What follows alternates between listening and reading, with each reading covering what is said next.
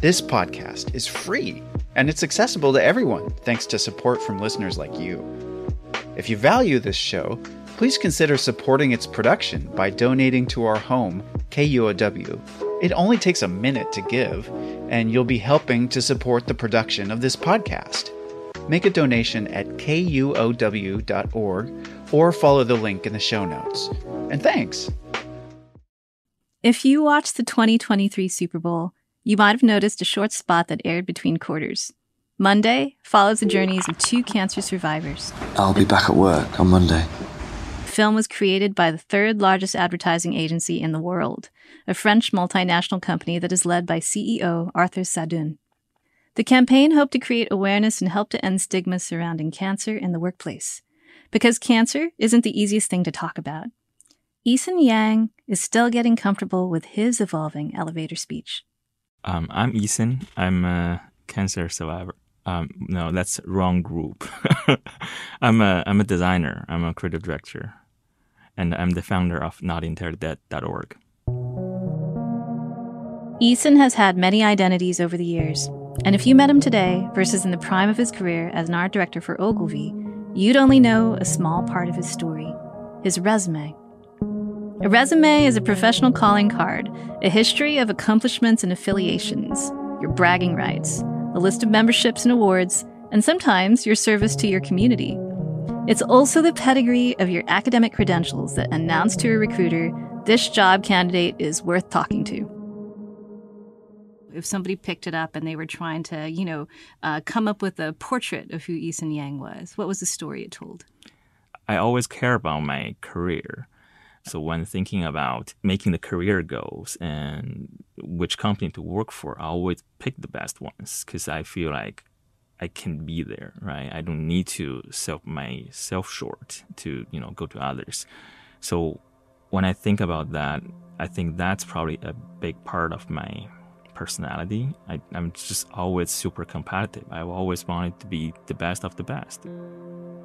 But something happened that dramatically changed Eason's resume and made him stick out to potential employers, and not in a good way. It's something that happens to a lot of us, a thing that doesn't always have an easy or comfortable explanation, a gap in the resume.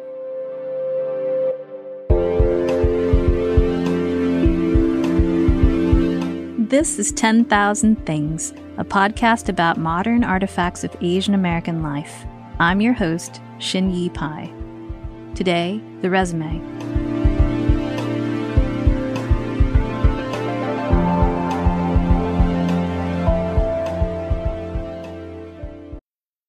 I'm Alex Schwartz. I'm Nomi Fry. I'm Vincent Cunningham, and this is Critics at Large, a New Yorker podcast for the culturally curious. Each week, we're going to talk about a big idea that's showing up across the cultural landscape, and we'll trace it through all the mediums we love. Books, movies, television, music, art. And I always want to talk about celebrity gossip, too. Of course. We hope you'll join us for new episodes each Thursday. Follow Critics at Large today, wherever you get podcasts. Hey, my name's Claire McGrain, and I'm a producer for Seattle Now, KUOW's local news podcast. There is a lot happening in our region, and it's a lot of work to keep track of it all. We'll get you caught up on the latest news and take a deep dive into something happening around the city, all in under 15 minutes.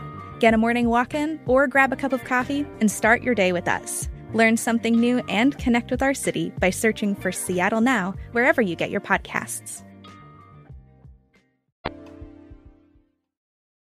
Eason has a shiny 10-star resume, but getting there wasn't easy. His Chinese parents had other ideas about the future of their only son. They dismissed his resistance as youthful impulse, hoping he'd outgrow his creative interests. I am from a very traditional Asian academic family. So my parents, they are professors. My father, he's a professor in computer science. So, there's that perspective. Your father already set that path for you. So I studied computer science when I was in college.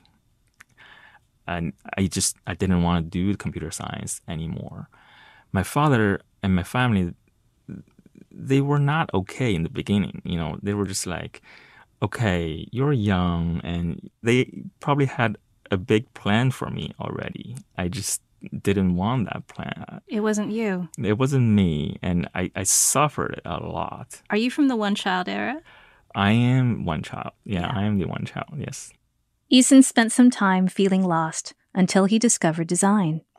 It connected with his childhood memories of drawing and building toy models with his hands. He shifted away from computer science and found a school where he could study design, but it was far from home. How'd you pick Athens, Ohio? Did you know people that went to school there? No, not at all. And the reason was I'm a big LeBron fan, LeBron James. He started his career in 2003, and when I was applying for school 2005 and 2006, I was just thinking, I want to go to Ohio. I want to see this basketball player. But I didn't really know much about the states, about Ohio, nothing. And I just picked this college called Ohio University. It actually turned out it was 4 hours away from Cleveland. Eason dove into design. Switching disciplines made him want to do more, and his competitive side propelled him forward. I talked to one of the professors. I asked him, what's the most important thing? Do I need the skills, or do I need the eyes, or what do I need? And the professor told me, like, you need passion. The passion means, like, when all your friends are going to the parties, watching the football or the weekend, you'd rather sitting in your chair and do all the work. Yeah, no LeBron James. Not LeBron James. So I thought, okay, I might have that passion. So yeah, but I didn't have the skill by then. Eason graduated from his program with a master's in design and visual communications. He overcame many challenges, from dealing with parental disapproval to international moves. His passion and discipline paid off. He entered the professional world. Eason landed roles with major ad agencies like Saatchi & Saatchi and Ogilvy, and created campaigns for luxury cars. I'm always pretty proud of my resume because I always worked for the biggest names in the industry, starting from creative agencies. I'm really committed to this design career. I just wanted to work for the best. I want to build this resume just to be spotless. Eason then went on to work for Silicon Valley when it was booming. I joined one of the most mission-driven company, Uber, and it was super fast-paced, and everyone was really just hyper about, the job, the work. And there's an Uber term called super pumped. Everyone was super pumped for the mission. Everyone thought like we were going to change the world with this mobility thing.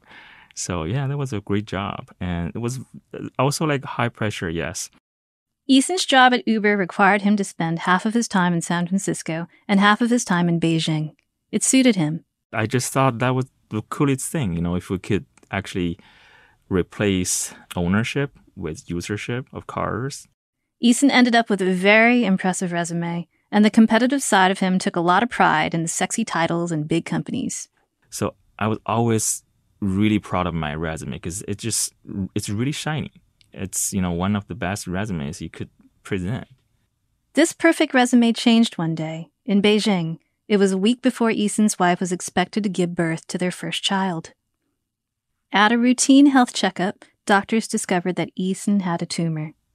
We were like shocked because we just didn't understand it.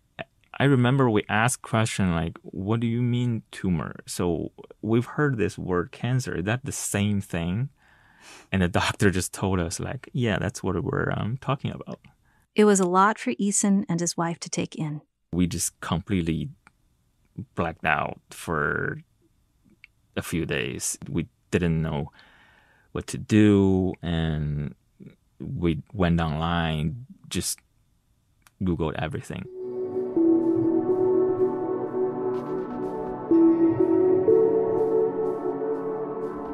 After that, everything happened very quickly.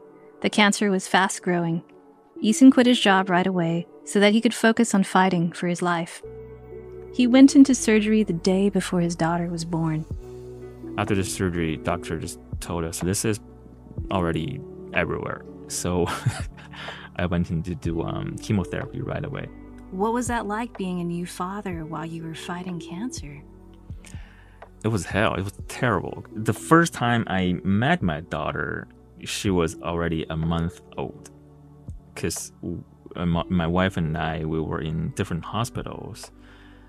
And we couldn't really visit each other because the city was just too big. And I was impatient for a month after the surgery.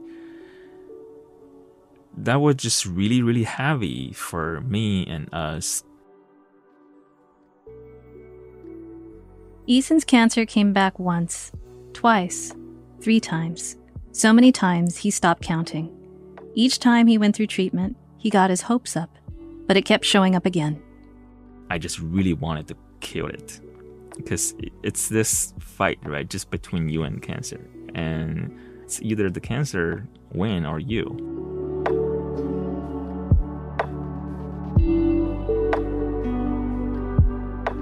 After more than a year of fighting for his life, Eason found a cancer doctor on the other side of the world, in Indianapolis. The doctor had treated Lance Armstrong and helped him to beat metastatic testicular cancer that had spread to his lungs and brain. I called him. I just told him, like, I'm just this guy. I live in Beijing right now, and I want to live.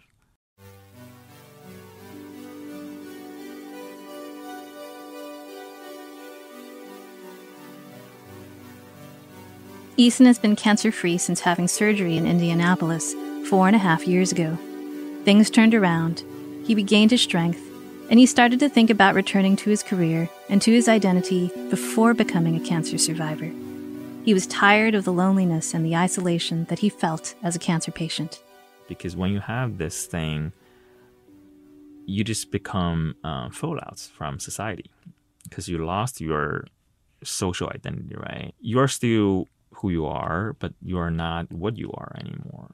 And that was terrifying because I really cared about my career and I still love what I do. So I wanted to go back to my career. I wanted to have my job back. Eason had battled cancer for 2 years. That's a noticeable gap on a resume. He was nervous about putting himself out there. In fact, he hadn't yet told most colleagues about his cancer.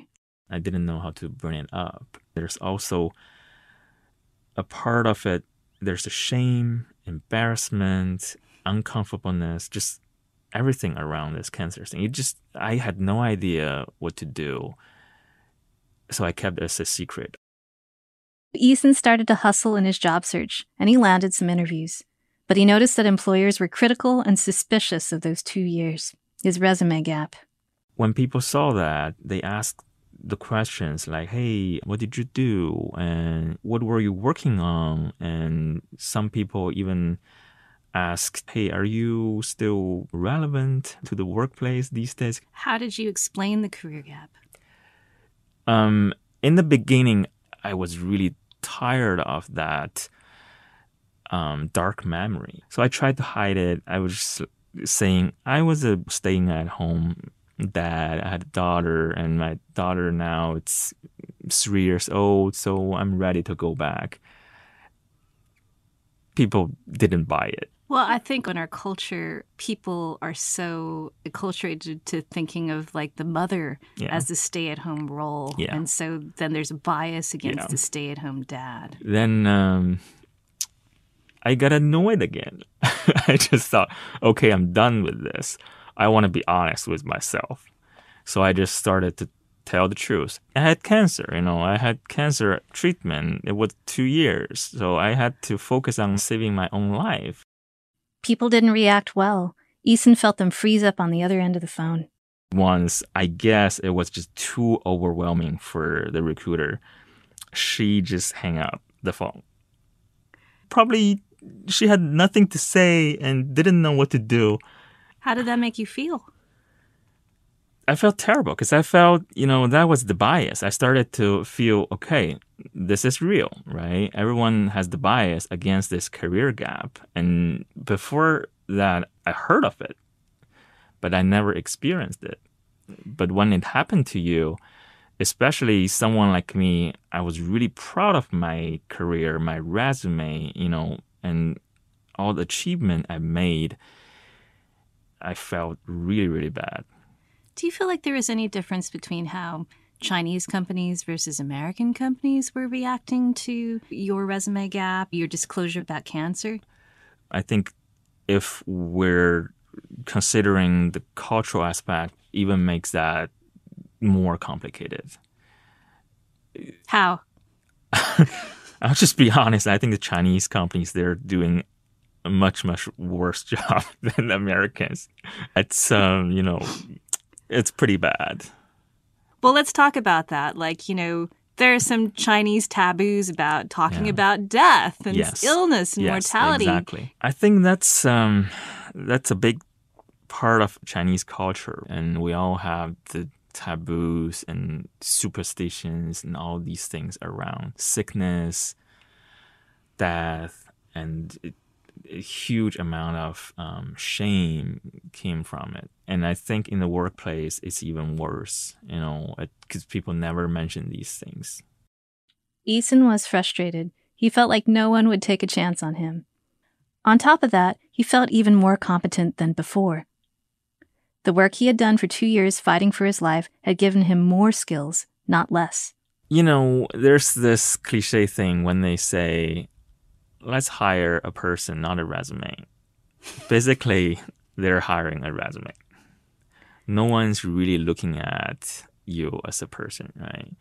And when you're looking for the perfect, like they say, rock star employees, they wanted to look for these soft skills like resilience, tenacity, grit, determination, strength, especially in crisis, take no for an answer attitude, fall down 7 times and write 8 times, all these things. They're looking for all these things. Who are the best people represent these things? They're survivors. For sure. So when they're overlooking survivors, I just feel bad for the companies. They're really missing out. Eason started to think very seriously about the social injustice of it all. He knew what he had lived through and wanted to do something about it. He wanted to change the narrative. As a designer, Eason was used to listening to his instincts. He knew what he had gone through personally, and he was certain that his experience was not unique. So he decided to go back to graduate school. Eason enrolled at the University of Washington in Seattle to get his master's in interaction design and visual communication design. He spent his time researching the stigma and unconscious bias that affects cancer survivors in the workplace, and he found that he wasn't just cynical. All the professors and scholars around the world, thousands of them, they've been talking about this for years, this social issue, this career break and resume gap issue, not only for people who had severe disease, for cancer survivors, for everyone, right? Mothers with babies. Mothers, right, exactly. Mothers were allies. We already saw this. We can really, unsee it. Design is all about finding a practical solution to a problem. Eason called his solution NED. It stands for Not Entirely Dead. It's a design hack on LinkedIn that cancer survivors can add to their professional LinkedIn resume, like an employer, and it bridges the resume gap to help avoid bots that screen out job candidates who have experienced periods of unemployment. NED is also a website and nonprofit organization fighting to change the stigma for cancer survivors in the workplace. It's a hack, because when people have their resume gaps, they probably got spotted. You can actually put NED on your LinkedIn profile. So you could work for NED no matter how long you have this career gap, starting from your diagnosis. So this will actually help you mediate that gap for you to fight that automation. Eason designed the entire concept and brand for NED. The logo is a tangram, a Chinese puzzle game of triangles, squares, and rectangles configured into the shape of an elephant. The elephant represents what's unspoken in the room, the career gap caused by cancer. He rearranged the shapes into different images, like badges, to represent different traits that cancer survivors bring. Traits like empathy, determination, tenacity, confidence, conscientiousness, and proactivity. But Eason is hoping NED will be more than a resume hack and a cool logo. He's hoping that Ned will change the narrative around cancer survivors, go beyond the stigma of cancer to make real change. My intention is to fight people's bias, right? Because when you go to the LinkedIn, when you see this on your profile, if recruiters and managers see this, they probably will be curious. When they go to the website, they read these people's story, they will really get to know you. That's what I'm selling. I want people to know you. Back to a cliche. A company says, let's hire a person, not a resume, yet they hire the resume. A resume only tells part of the story, and that story can be manipulated or fabricated. We may omit the years that we graduated from college, highlight our skills and accomplishments instead of the failures, brag about the money that we fundraised, the employees that we managed, the television coverage we earned, tout all the things that we did with no insights into who we were or are. The resume we talked about in the beginning, the early version, that was only about what I was, not really who I was. And the jobs I had, people cared about these big titles, the big names, all these things, but no one really cared about the things I actually did and who I was in the workplace, actually, right? I think now who I am is actually what I do. So when you see my resume, that's just me. There's nothing to hide. A resume is a piece of paper, not a person. Our life trajectories will often shatter form, have its own life off the page, and it's the most compelling stories that arise out of the gaps and the uncomfortable silences. Today, I'm really proud, even more proud of my resume. It is a name card, right? It's about my life and it's who I am.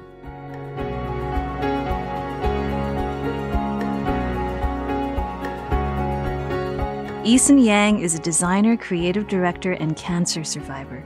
We have more information about his organization, Not Entirely Dead, in our show notes. Next week's object is Steelhead. 10,000 Things is produced by KUOW in Seattle. Our host, writer, and creator is me, Xinyi Pai. Whitney Henry Lester produced this episode. Jim Gates is our editor. The show art is designed by Eason Yang with photography from Riva Keller. Original music by Tomo Nakayama. Our production team includes Michaela Giannotti-Boyle, Hans Tweit, and Brendan Sweeney. Special thanks to our Community Advisory Group for providing feedback on this season. Partial funding of 10,000 Things was made possible by the Seattle Office of Arts and Culture's Hope Corps grant, a recovery-funded program of the National Endowment for the Arts, plus support from the Windrose Fund. If you like this podcast, KUOW has a lot more great audio for you. Search KUOW in your podcast app and see what piques your interest. Thanks for listening.